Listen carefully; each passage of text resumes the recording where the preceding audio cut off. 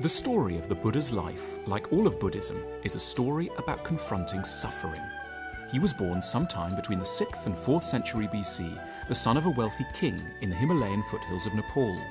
It was prophesied that the young Buddha, then called Siddhartha Gautama, would either become the emperor of India or a very holy man. Since Siddhartha's father desperately wanted him to become the former, he kept the child isolated in a palace.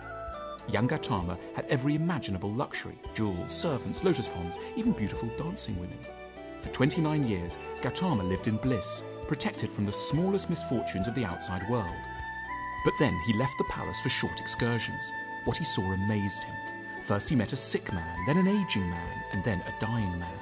He was astounded to discover that these unfortunate people represented normal, indeed inevitable parts of the human condition that would one day touch him too.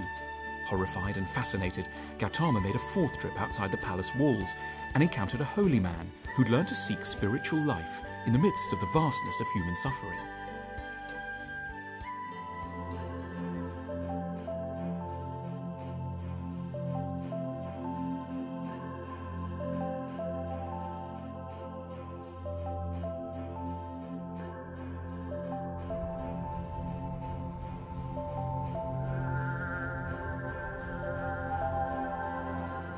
Hello, welcome to Face to Face with me. I'm Desi Anwar, the program that brings the world to your screen and where we meet people who make a difference to our lives.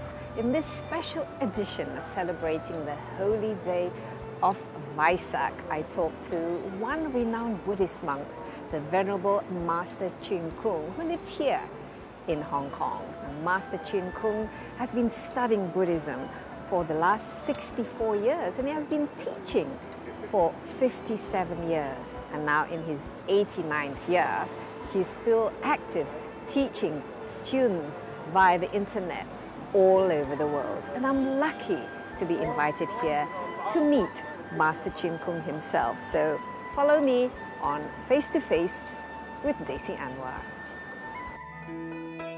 The Venerable Master Chin Kung is an eminent monk in the Pure Land School of Mahayana Buddhism and is the founder of the Buddha Educational Foundation.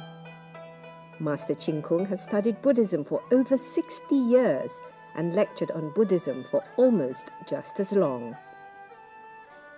For most of his life, Master Chin Kung has worked consistently to disseminate Buddhist teachings, to bridge gaps and reconcile misunderstandings between different faiths around the world.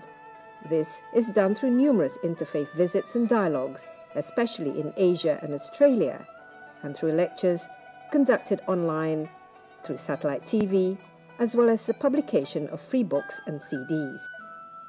In recognition of his achievements, Master Chin Kung has been bestowed several awards and honours, including the Order of Australia by Queen Elizabeth II. Born in Lujiang County, Anhui Province, China, Mandarin is the Master's main language. Before meeting him, I talked to his English language secretary and translator Stefan to understand more about the work that the Master does and the Buddhism that he teaches.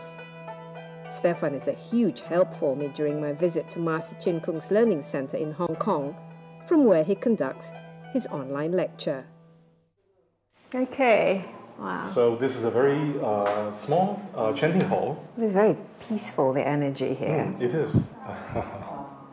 And as you can see, there are various Buddha's image.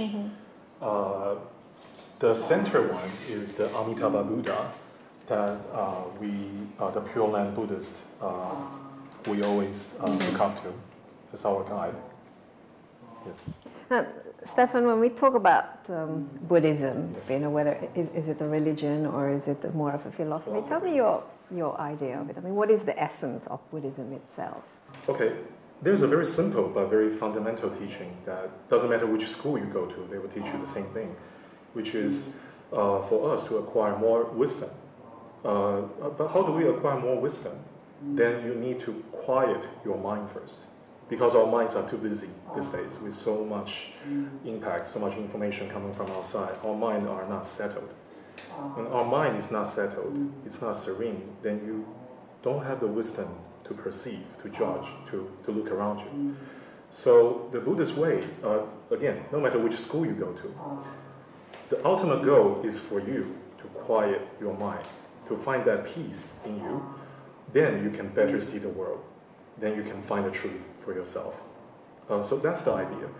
And to me, you can call it religion or faith, but to me it's just the way I would like to see myself to be in a couple of years.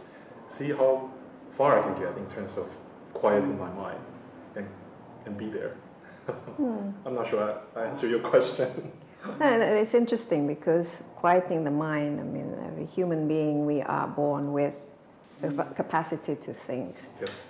So it's basically, that is the fundamental thing that we can do in order to maybe achieve that state of peace. You know, if our mind is... But the funny thing is, Buddha actually said, when we are first born, our mind is full of tranquility. We actually learn, we acquire all those negative things through learning, by learning the wrong thing, of course. So Buddha is using different ways. For the Pure Land, we chant, as I told you, Amitofo, Amitabha Buddha's name.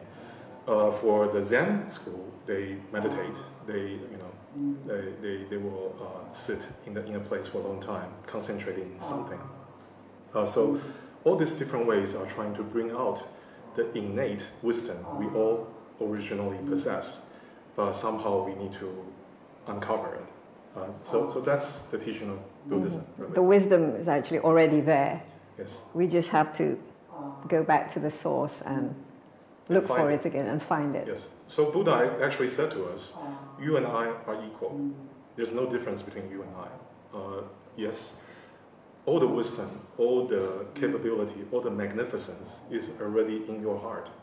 Just go find it. Okay. Yes. Let's go and find the master. We'll ask him, and that would be great. Maybe he'll share his wisdom with us. He is infinitely more wise than I am.